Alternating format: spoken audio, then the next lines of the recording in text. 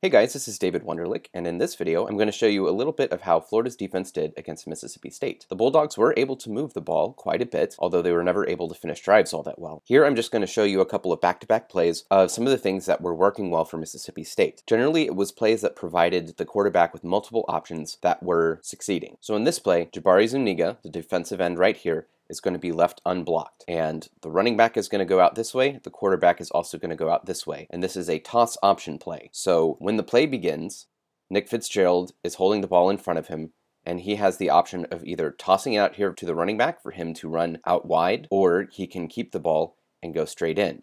And what he is doing is he is reading Zuniga right here. So if we look forward a little bit, you can see that Zuniga is staying wide over there to the quarterback's right. He's staying out this way instead of cutting up this way. So Fitzgerald is going to keep the ball and go straight to his left rather than toss the ball out to the running back. Now, Florida's defense actually has the personnel to cover this play because they have Zuniga here. Like I said, Zuniga is staying over here on this side. Reese is also coming around this way. And so Florida kind of has two players going after the running back, and they don't have anyone going after the quarterback. And he just sidesteps Zuniga and runs up the middle and gets good yardage.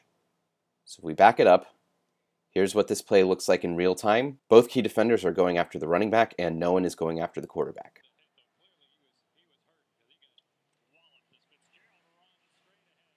Here's the very next play. Mississippi State is running it with some tempo, and I believe that this is a run-pass option. And you've got Jabari Zuniga, the defensive end over here, again, is unblocked, and Nick Fitzgerald is reading him. He has the option of handing it off to the running back, or he can keep it, and he has the tight end going this way in the same direction that he might be going. So we run this forward a little bit. Zuniga is coming inside like he's going to be going after the running back. So the correct read is Fitzgerald pulls it and rolls out to his right. So Fitzgerald makes the correct read here. And you can see now Voshon Joseph has come up, and he is covering this tight end, which I believe is an actual passing option on this play.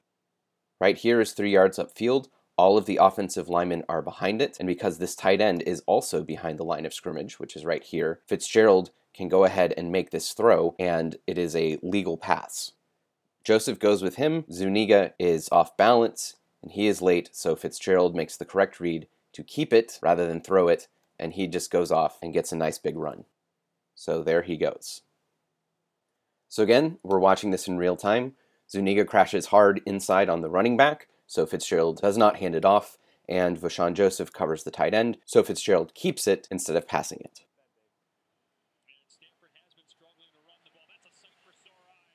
So those are the kind of plays that were really working for Mississippi State. It was the run game principally, and it was when they were giving Fitzgerald multiple options to catch the defense off guard no matter what the defense is doing. Now, I've backed the game up some, and one thing that Florida was doing at times, though not as much as you might think, is blitzing some defensive backs to try to put more pressure on the quarterback. And so on this play, you've got the 4 guys up front, the 3 down linemen and the buck on the end.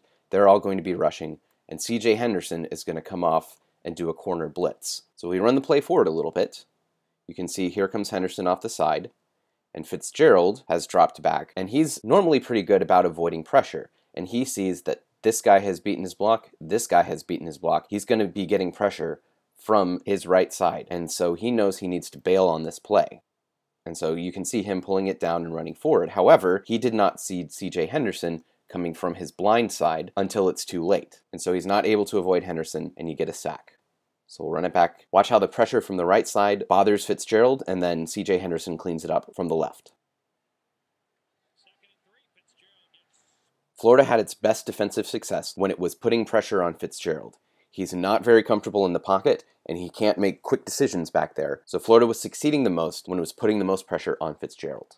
Here's the play moving ahead in the 4th quarter, and this is an example of how Jachai Polite really came on well in that quarter and gave the offense a lot of problems. This, I believe, is another run-pass option, and he is going to kind of come in and he's going to bait the quarterback into keeping it, because by going inside, he's going to signal to the quarterback, hey, I'm going after the running back. But he is fast enough that he can chase down Nick Fitzgerald in the open field. So if we just watch Polite right now, here he comes inside, right? He has come in, his shoulders are pointing this way, he is giving all indications that he is going after the running back coming this way.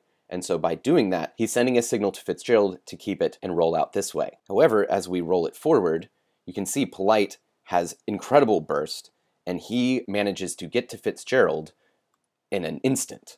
And so Fitzgerald is forced to make a hurried throw here. He can't keep it, obviously, so he's got to get rid of it. And he makes a bad throw, throws it low, and Henderson is able to get his hand in there and break it up. So again, this is just a masterful play by Jachai Polite, baiting the quarterback into keeping it, and then he just uses his incredible acceleration to get in the quarterback's face really, really quickly.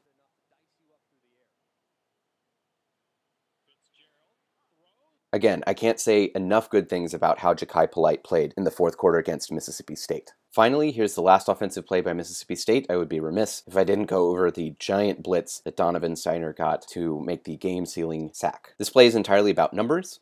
Mississippi State has 1, 2, 3, 4 potential receivers out wide, which means they have 5 guys blocking here and a running back in to make a 6th blocker, and Fitzgerald makes 7. Mississippi State has 4 wide and 7 in the middle. Florida has its 1, 2, 3 down linemen plus the stand-up and Jachai Polite just like normal, but it also has a linebacker here, and Brad Stewart, the safety, coming from the offense's right side. So they are overloading the offense's right side, trying to draw the running back over that way. And so with 3 linemen, 3 linebackers, and a safety, that's 7. They're also bringing Steiner, which makes 8. So that means somebody's going to be wide open, and in fact, it's going to be this guy in the slot right here. So if Nick Fitzgerald was able to make a quick decision and diagnose what was happening, he would be able to hit this guy with a pass because there's literally no one covering him. There's coverage here, coverage here, coverage here, and because 8 are coming in the middle and there's only 7 here, this guy is wide open. But that's not what happens because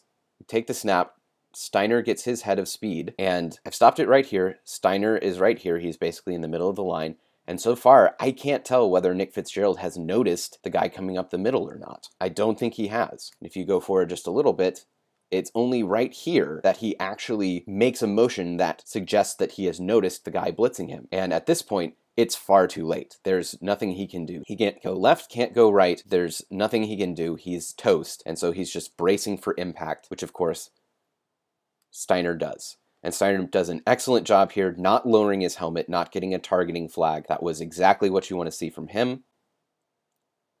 But again, as the play starts, coverage here, we got coverage down here. This guy is completely uncovered. This was a case of Todd Grantham betting that he could get to the quarterback before the quarterback could find the one guy who was uncovered, and he won that gamble.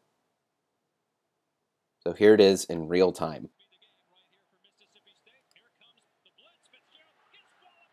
So obviously Florida's coaching staff knew a lot about Mississippi State because that's where they just came from, but you don't have to have been there to know that Nick Fitzgerald is not a very comfortable pocket passer. He's much better when he has the run game going and he's able to be on the move and have a lot of options. When Mississippi State was using the run game, mostly in the first half, they were moving the ball. They couldn't finish drives, but they were still moving the ball. In the second half, Joe Moorhead, for some reason, decided to go almost entirely away from the run, and Florida didn't really make a lot of adjustments. The only major adjustment they made was starting to put C.C. Jefferson as the defensive end with Jachai Polite on the other side so that they had both of their best edge rushers in the game at the same time. But from a strategy standpoint, they didn't blitz significantly more in the second half than the first. They didn't really make any big schematic adjustments. Mississippi State just went away from the run, started doing the pass a lot more, and because Florida could expect pass, they could send Polite and Jefferson around the edges up to harass Fitzgerald, and Fitzgerald is just not that good of a passer, and so he made a lot of errant throws in that second half. Florida called a pretty good defensive game, obviously, because they held Mississippi State to 2 field goals and no touchdowns, but Mississippi State did help out Florida a bit by changing up its strategy in the second half to go away from what was working and go to what the team is weaker at. So I don't know what the lasting lesson from that is going forward, but Florida's defense certainly came up big when it counted on Saturday night.